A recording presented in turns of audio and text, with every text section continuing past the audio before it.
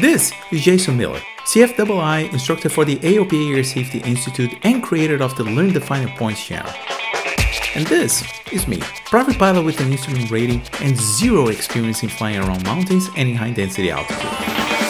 Now, we're sharing the same cockpit for some real mountain flying training in the high Sierras, one of the most beautiful and challenging places I've ever flown. Alpine County, Grumman 716 Echo Romeo's final, runway 35 Alpine County.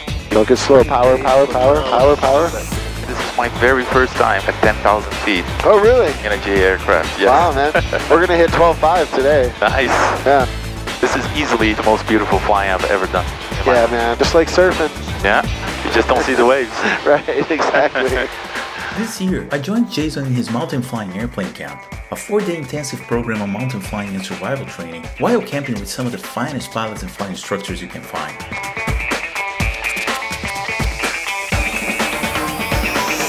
After hopping on a flight to Sacramento and meeting up with Jason, we drove to Salt Lake Tahoe in his 1992 RV nicknamed Gloria.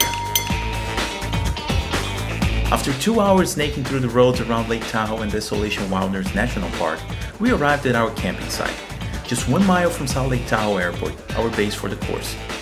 We met up with the other pilots, set up our tents, and got ready to kick off the program, which included daily seminars, lessons on survival equipment and techniques, and of course, flying. And for that, Jason had prepared a nice surprise for me. I'll be flying a Grumman, but just not any Grumman. The 2022 AOPA Sweepstakes Grumman Tiger, which went through a complete overhaul and modernization before being awarded to one lucky winner. The winner happened to be participating in this mountain flying course with his other plane, and was kind enough to let me borrow his new Tiger for the training. So even if I was 2,500 miles from my own Grumman, I'd still feel at home. A huge thanks to Alex and Jason for making this happen. Now, onto the flying. Wait for it, yeah, nice. Beautiful. Alright, we use just less than 2,000 feet of runway. Awesome. At an 8,000 foot density altitude just for our data. Alright. Salt Lake Tahoe traffic, Tiger 716 Echo Romeo is on the departure leg, runway 36, Salt Lake Tahoe. And we have just a little bit for the noise abatement, remember 10 degrees left. Left? Yeah, just follow, like, see that little cutout in the trees? That's basically you want to go that way. Okay. There's our campground. Yeah, perfect.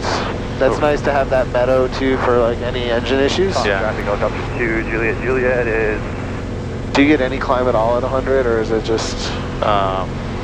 let's see. Let's see how many that is. It's 2, okay. Not really. Alright. Climbing at a higher airspeed would help keep the cylinders cooler, but anything above 90 knots wouldn't allow us to climb. This was my first time flying in such a high density altitude and experienced how much it affects performance. At full power, the engine can perform down to 40% less than at sea level, such as New York, where I'm used to flying. 500 feet a minute at a density altitude of 8,000 feet with 3 people on board plus fuel at tabs was the best we could get out of the Tiger. Just kind of head that way along the shoreline. On this first flight, we did a loop around Lake Tahoe while reviewing the basics of mountain waves and how important it is to interpret the winds when flying this kind of terrain. Winds flow through mountains like water flows through rocks. The topography dictates its course. It will go up the mountains on one side and down on the other side. You always want to be on the upwind side, so you leverage the updrafts to gain lift. On the downwind side, downdrafts can be dangerous, and climbing at full power sometimes isn't enough to counteract it. So based on what we're seeing on your wind indicator, you'd want to get as close to that peak as you feel comfortable? Okay. This side here or that side? Well, I would get over to the, away from the downdraft side like that. Oh, okay. Get right up against that train and then at the last minute, so here's your 45 in the last minute, just sort of zigzag back. Got it. And then we'll just try to note what we feel. 12 knots is not a huge amount of wind, but we should feel some downdrafts and some ripples off those mountains right over there. Yeah. Like right there, that's right it. You're in the washing machine. Yeah. Mountain flying is all about reading the winds and constantly readjusting your course so they work to your advantage. At altitudes in which your engine may not give you the best climb performance, the updrafts can really make a difference. It's just a matter of knowing where they are. And I would think that if you hug the right side of this hill, you should be able to stay in that updraft, right? Yeah, you would. That's right. Here? Yeah, I mean, we're past it now, but yeah. We'll see more of that. Like after we go to Alpine County, we'll go through Luther Pass and experiment with some of that on our way back to South Lake. Cool. After circling Lake Tahoe and crossing the Nevada state line just south of Carson City, we continue to track south towards Alpine County, a tiny little airport located in a remote area southeast of Alpine Village.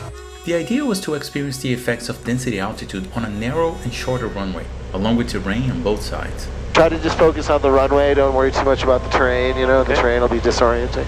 Because of its original design, Grummans don't slow down easily, so I'm used to increasing my pitch just a bit on final to create more drag and reduce speed. It works great at sea level, where the denser air cushions the plane down to the runway. But as I was about to find out, in thinner air such as here, that strategy doesn't work too well. Alpine County, Grumman 716 Echo Romeo's final, runway 35, Alpine County. Alpine County, Twin Comanche, 3 Delta Charlie. Don't get slow, power. Oh, there you go. Yep. Watch the land. There you go. Let it get a little lower before you round out like that. And we're staying high, we're not landing from this one. Beautiful.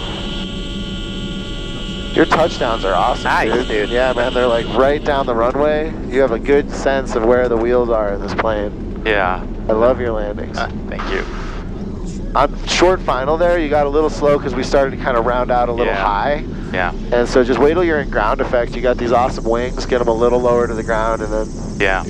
I mean, the minute I heard the stall horn, I'm like... Yeah. But I shouldn't be hearing that. It's all right. Just, you know, it's all everything's different, including the plane. Right. Let's just, whenever you're ready, we'll spin around and let's get out of here. That was a learning experience, and Jason and I thoroughly debriefed after we got back. My landings after the fact actually got much better, which proves that in aviation, we never stop learning. We took off and proceeded back to South Lake Tahoe through Luther Pass. In this narrow valley, the wind flow becomes very evident, and it's very easy to feel the updrafts if you're hugging the right side of the hills. Oh, you're going up. Oh, there we go. Up. Yeah, it's like an elevator. Wow. There you go. So apparent. Yep, that's pretty cool, isn't it? Wow. One of the coolest things about flying around these mountains is that you can be at 8,000 or 9,000 feet MSL, and yet at just 500 feet above ground. Definitely not something I get to experience out east. Luther Pass leads to a much larger valley where South Lake Tahoe is, and soon we were back on the ground at our camping site.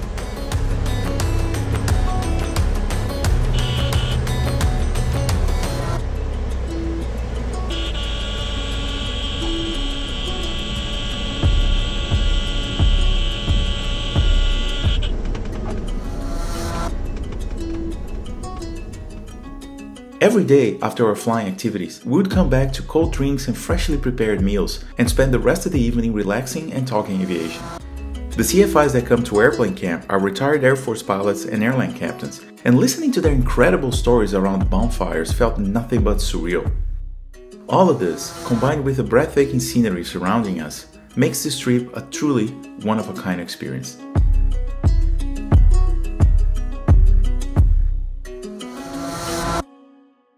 Morning, Saturday. We're about to get breakfast here and get this day started. Today is all about flying. It's pretty much the whole day. We're gonna fly all the mountain passes today down to Mammoth. Me and Jason in the plane. We have a really cool flight plan on my fourth flighter. Let's get this thing started.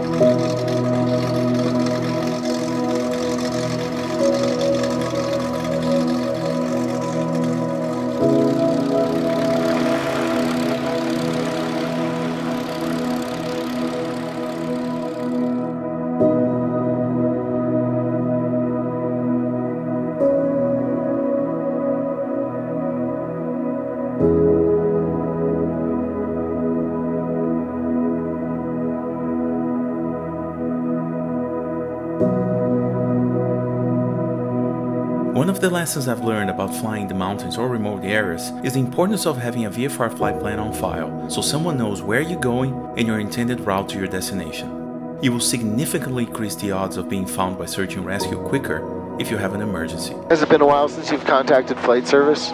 Yeah. Some of those basic skills come in super handy, especially when you're flying remote, you know? Yeah. Yeah, and it's Reno radio, Grumman 716 Echo Romeo, however miles southeast, and then say Squaw Valley so they know what, all right. Reno radio, good morning, Grumman 716 Echo Romeo, 13 miles southeast of Squaw Valley. Grumman 716 Echo Romeo, Reno radio. Good morning, Reno radio, 716 Echo Romeo. We'd like to file a VFR flight plan from Tango Victor Lima to Mike Hotel. Okay, November 6 Echo Romeo, VFRI, foreign safe type aircraft. Grumman Tiger, Alpha, Alpha 5. Okay, 6 Echo Romeo, say your altitude for the cruise. We'll be at 10,500, 6 Echo Romeo. And 6 Echo Romeo, verify route of flight direct and say time and route. It won't be a direct. I have a few waypoints to give you and 2 hours flight route. Aim right. 6 Echo Romeo, go ahead with the route. Alright, so we're starting at Tango Victor Lima. Next waypoint is Kilo Romeo Kilo Whiskey Delta. Then November Echo Uniform Papa Sierra. After successfully filing our flight plan through flight service, we proceeded south towards the rising and imposing terrain of the High Sierras. And as we climbed alongside the peaks, it became evident how important it is to have your location be known at all times. See all these little meadows? Yeah. So that's what I was saying when you fly through this mountain range in particular. There's a lot of places for you and I to land safely, but we're probably going to be out there till tomorrow night before someone gets there, you know? True. FYI, this is my very first time at 10,000 feet. Oh, really? In a J aircraft, yes. Wow, man. We're going to hit 12.5 today. Nice. Yeah. With the winds predominantly coming from our left, we kept reading the terrain to stay at the upwind side at every turn. And while navigating this challenging and new to me environment kept me really busy, it didn't stop me from taking in the absolute beauty of nature laid out in front of my eyes. This is easily the most beautiful flying I've ever done.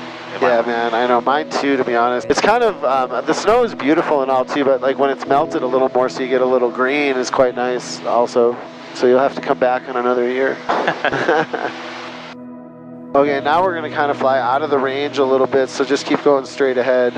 Okay. So that we can turn around and come back in through Buckeye Pass. It's pretty dramatic. Caution, terrain. Caution, terrain. After a 2-hour flight squeezing the Grumman through the spectacular valleys and passes of the High Sierras, we headed to Mammoth Lakes Airport, the gateway to Yosemite National Park. The plan was to grab lunch with the rest of the group and then take off again for more mountain flying on our way back to South Lake Tahoe.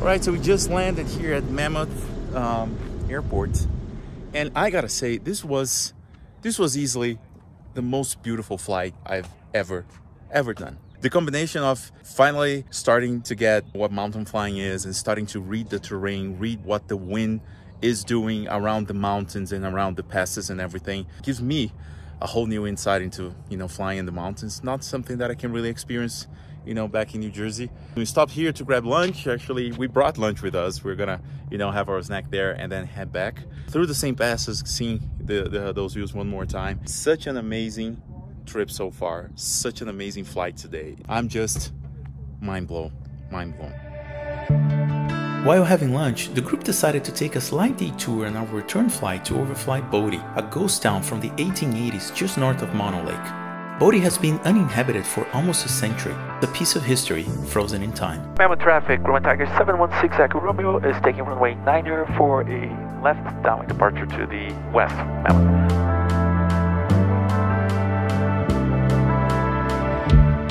We proceeded north towards Mono Lake and planned for a low pass over Bodie. I think that's the town, right?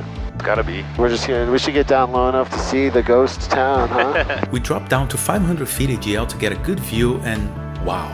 There is nothing there. Wow. So freaky. I bet that town has cheap real estate. Justin, if you're looking for a good deal, you could probably get a condo here. Yeah, I heard the commute's a little rough, but the neighbors are all dead silent.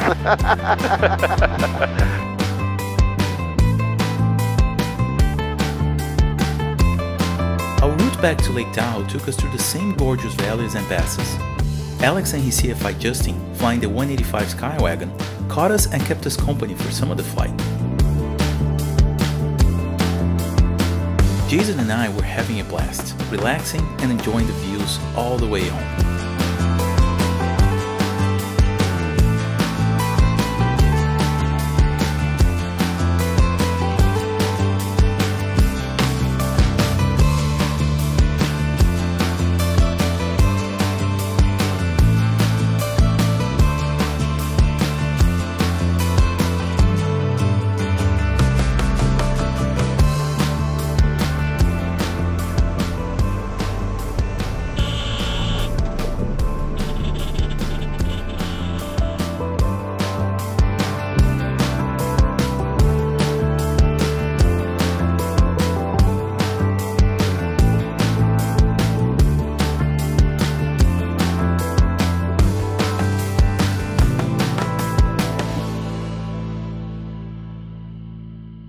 Sunday was the fourth and last day of this trip, and while taking down my tent and packing up, I couldn't stop thinking about how much aviation changed my life and allowed me to create a story that ultimately brought me to this weekend with memories that I'll cherish forever.